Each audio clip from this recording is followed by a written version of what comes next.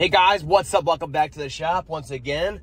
We're out on the road right now test driving a 2018 F-150 with a 2.7 liter EcoBoost engine in it.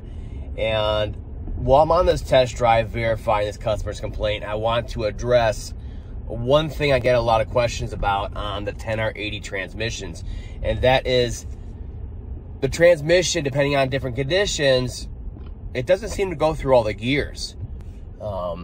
You know, it kind of like skips shifts gears and stuff like that.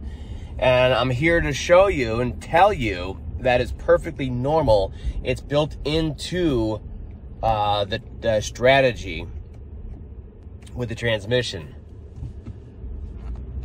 So the way Ford thinks about it is, hey, we have 10 gears to go through getting up to, let's say, 55 miles an hour. And that's a lot of shifts to go through.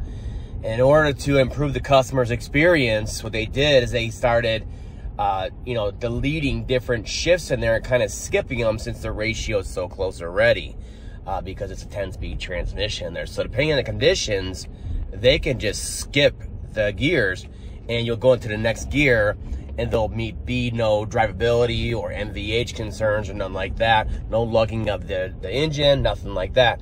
And it all has to do with your calibration and also the engine you're using. Obviously, you know, a 3.3 liter or a 3.7 liter naturally aspirated engine is going to be much less powerful than any kind of EcoBoost engine. So your calibration is going to be different.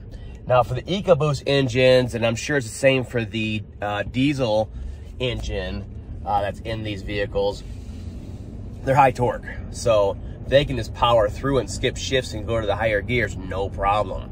So what we're gonna do now is we're gonna go out in the country so we're nice and safe here. I'm gonna flip you around to the display on there so you can see what gears we're actually skipping on there. On this particular vehicle, which you'll find on most 10R80 transmissions, they skip second and fourth under light acceleration.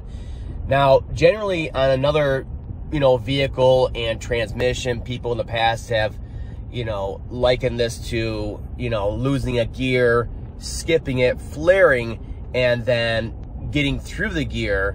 And once you go fast enough, you get to the next gear and it'll continue from there. That's why people are kind of freaking out about it. Ford did this a while ago on some of their 5-speeds, like the 5R55S and the 5R110, I believe. They shifted differently and skipped gears depending on if it was cold or warm.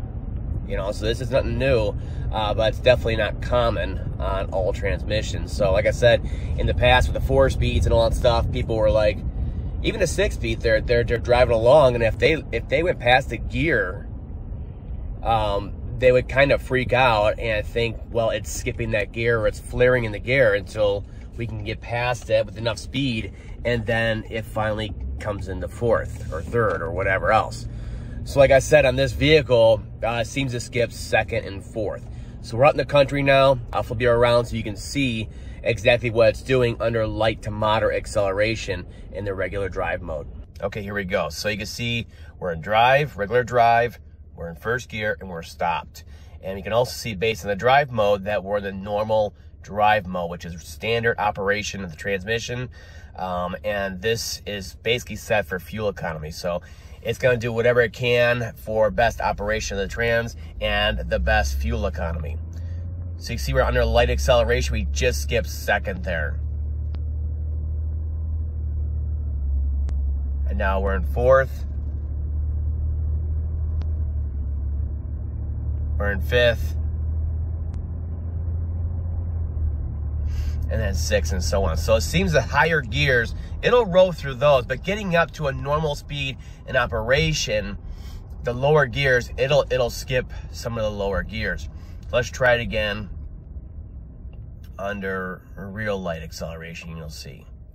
So as you just saw there too, that's another thing I want to address. It'll skip certain gears going down, all right? Again, so you don't feel all the shifts.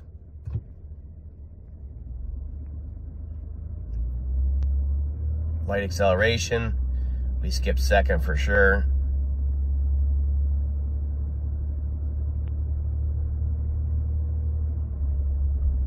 Fourth.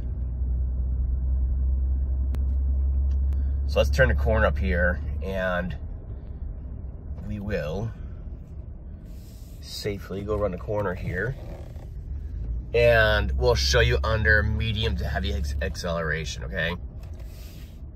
So hopefully you'll be able to see it in the sun now. So again, we're still in manual drive mode. So we skip second again. We skip fourth this time. You see, so depending on your acceleration and the driving conditions and how warm the transmission is, it'll skip certain gears at different times. And as you may or may not have noticed, and you definitely would notice if you were driving, the shifts are crisp, everything's great, and there's no shift flares or harsh shifts, anything like that. That's another indicator. If you got smooth shifting and we're skipping gears, it's because it's being commanded. It's doing exactly what it's supposed to do. Now, if you had a slippage in any gear, it would set a code because, again, yeah, it doesn't want to ruin the transmission, but everything relates back to emissions. So here we are in a really isolated road. And the way you can test to make sure your transmission is shifting through all the gears just fine, okay, is you can actually hit your drive mode button and put it into sport mode. Right there, okay? So in sport mode, pretty much from what I've seen, light acceleration, hard acceleration, it's going to go through every gear.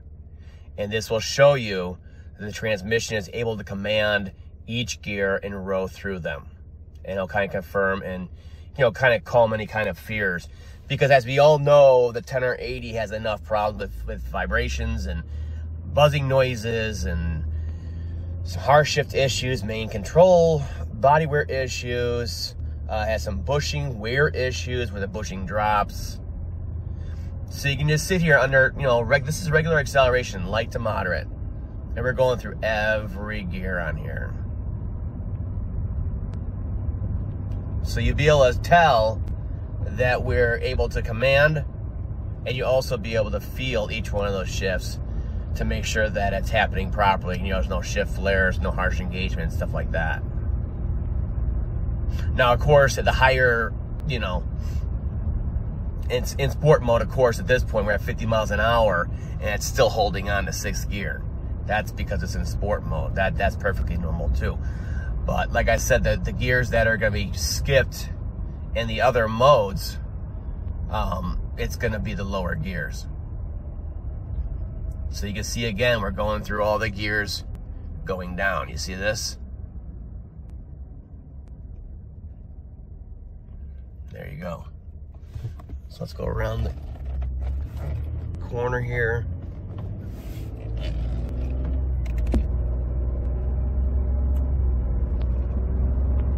This is moderate acceleration. I know it's a little hard to see with the sun. We'll be turning here in a second. Again, we're at 50 something, we're still holding on to 7th gear at 2,000 RPMs because we're in sport mode. There we go, we're going through, down, down, down. So I just wanted to address this because, you know, these new fancy dancy, you know, fancy pants, you know, transmissions, there's a lot to learn about them, what's normal and what's not. Look at that, it's going through all the gears just fine. It's a good confirmation that's able to command the gears and that those shifts are crisp and good to go.